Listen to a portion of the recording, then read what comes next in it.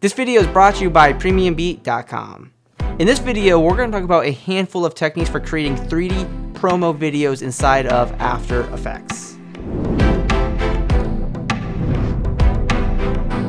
Hey, what's going on, internet? This is Josh Noel from SonduckFilm, and welcome to our channel. If you're new here, be sure to hit that subscribe button. So this is a really fun tutorial because it is focused on creating very unique 3D text inside of After Effects with no plugins, so we can easily design the style of the front side of our text and work with lighting and get our titles to where we need it to be. But also, we're going to talk about motion graphic techniques that can be applied to these more graphic design based After Effects project. But before we jump into our tutorial today, I need to say thank you to PremiumBeat.com for sponsoring this video. PremiumBeat is a royalty-free music provider for your creative video and motion graphic projects. They have an extremely popular library with thousands of songs to choose from, and they have a very easy in-depth search and menu filter system that allows you to quickly find the best songs for your video. So for your next video project, be sure to check out PremiumBeat.com for your royalty-free music. Alright, here we are inside of After Effects, and it's going to be fun. And in our tutorial composition, the only thing we have here is our main title, along with our subtitles and just a background. Very easy to do, to set that up. But once you have your title and you want to make it into 3D, we're going to talk about doing that right now. What we're going to want to do is take our title, go to Edit, Duplicate, and we'll have a duplicate here. And we'll come here to the bottom layer, we'll open this up, and we'll make it a 3D layer. Then we'll have to click on Change Renderer, and we can set this to Cinema 4D because it runs really smooth inside of After Effects, and just click OK. Alright, then we can open up the geometry options here, and we can go to the extrusion depth and like set this up to like 90 points or so, and you'll see that it is 3D. So we can go to like Layer, New, Camera, and click OK, and then we can grab the camera tool here at the top, and we can just orbit around this to see it in 3D space. And you can see that it is in 3D space, but it's all meshed together, and that's what we're going to talk about in this video. So I'm just going to undo that. Then I'm also going to make our duplicated title, obviously a 3D layer, and that will be all connected. So, you know, we're going to help shade this a little bit and make it look good. So we'll go up to Layer, New, Light, and Point Light's OK. Click OK, and you can keep it right there. If you want, you can just hit P on your keyboard for position, and we can like move this forward and backward in Z space, see what we got. You know, if you bring it forward, we can maybe bring it over to the X position by a little bit, see what's happening. You know, bring it back in Z space a little bit so we can get like this backlighting here. And then we can create another light. Definitely bring this forward and bring it to the other side or so. So it's just about positioning this and kind of getting us a little bit of a nice shading going on here. So I want to come here to our top title, which is just a single layer. It's not extruded, but I want to be able to texture this so this can stand out in the front end. So what we're going to do here is we can go to Effect, Generate Fill. And with this fill applied, you're not going to see it because it's a 3D layer inside this composition. And this is the thing, I want to be able to obviously texture the front end. So in order to do this correctly, I need to take this top layer and go to Layer, Pre-Compose. We call this front texture, and click OK. And then of course make it a 3D layer, and then we'll go into this composition, and let's turn off the 3D layer icon and go back into our main composition, and let's hit P on keyboard for position, and we can bring the Z position to negative 0.1, and it'll be right in front of everything. So awesome. So we're going to be able to control the front color of our title and keep that darker color of the background of the title. So that's really cool. We're going to be able to easily control that. So you can obviously just come here and change the background color of your 3D title to anything that you want. So you can make it blue if you want, but that's completely up to you. I'm going to keep it where it's at, but I'm going to go back into our front texture composition, and I want to be able to stylize this. So one thing I can do here is take our fill color, and maybe I'll go with an orange type color. That's fine. Then I'm going to grab the pen tool, and I'm just going to create like a nice kind of random shade like this. So it's going to create a mask like that and close this up. And then I'm going to hit E on our keyboard for the effects, open the fill, go to compositing options, hit this plus icon, and it'll be set to mask 1. Fantastic. Then I'm going to hit M on our keyboard to bring up mask 1, and I'm going to duplicate the mask 1, and I'm going to come here and set the mask 2 to subtract. Then I'm going to duplicate our fill, and I'm going to change this to another color. So maybe I'll do something a little bit darker. And then I'll hit E to bring up the fill 2, go into the compositing options, and set this to mask 2. So now we have, you know, this cutout here.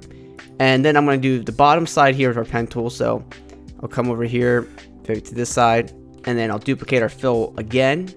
And this time maybe I'll do like a really nice bright color. Good.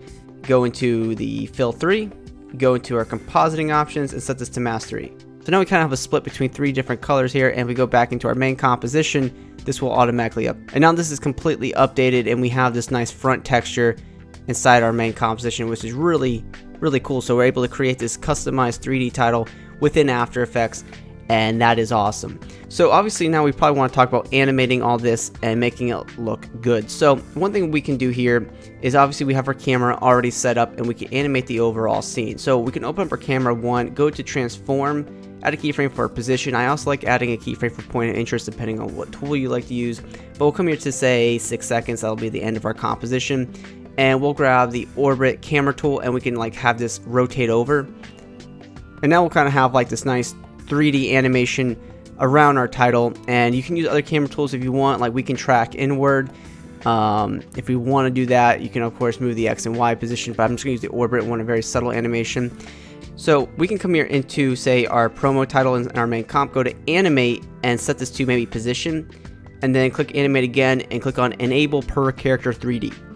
And from here we'll come to the beginning of our timeline, and we can bring the Z exposition all the way forward, right past the camera, and just really bring that forward.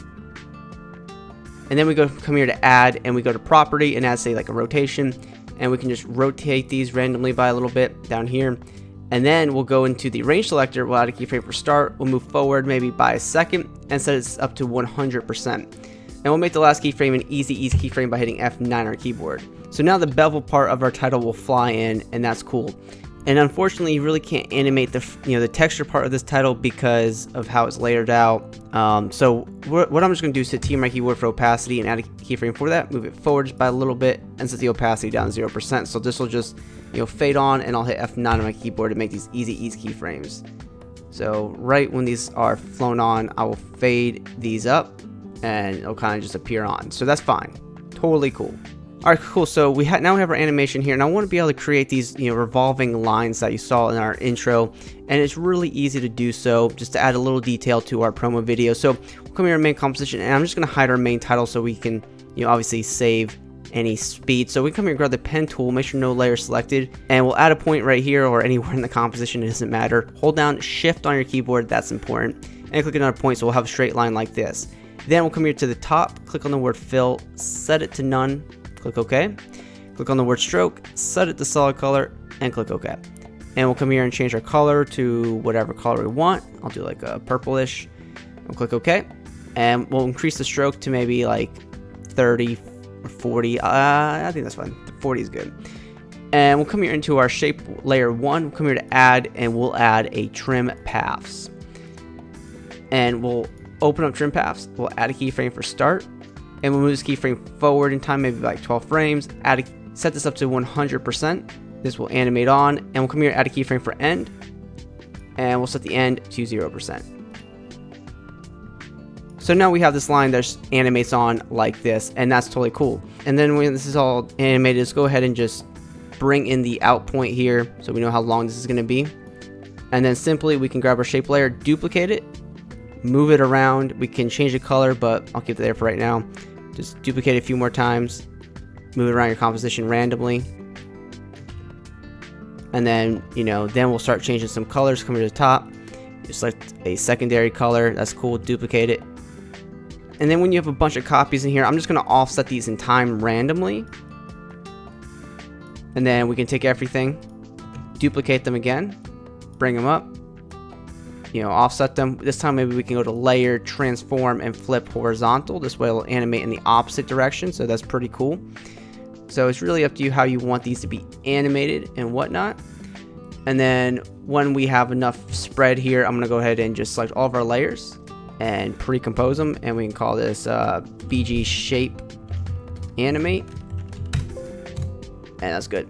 And then we can turn everything back on and bring this layer underneath our titles.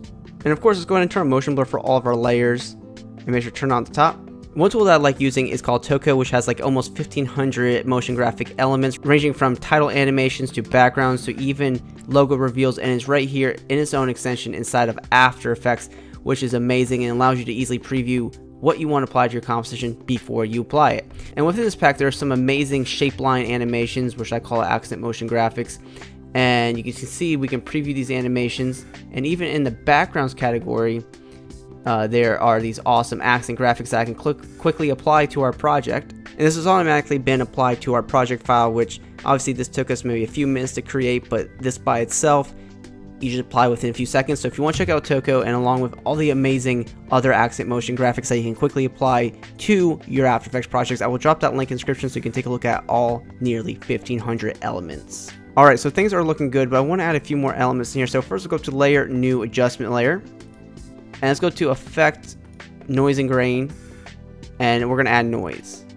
And we can set this up to like 6%. So let's go to Layer, New Solid. And we'll call this Noise. And we'll go to Effect, Noise and Grain. And we'll grab Fractal Noise. We'll set this to Max. We'll set the contrast up to like 200. And bring down the brightness to about -100. Go to the noise type and set this to block. Go to transform, uncheck uniform scaling, and set the scale width up to like 1000. And then we can actually bring down the brightness by a little bit. Okay, awesome. Go into the evolution options. Let's all click the stopwatch for random seam. And down here you'll be able to type in expression. We'll type in time, *6. And this will animate, every few frames, so that's great. Then we'll go ahead and grab this layer, pre-compose it, and we'll call it map. Awesome. We'll turn this layer off. We'll go up to Layer, New Adjustment Layer. And then we'll go up to Effect, Distort, and we're going to grab Displacement Map. Set our Displacement Map layer to that map layer, of course.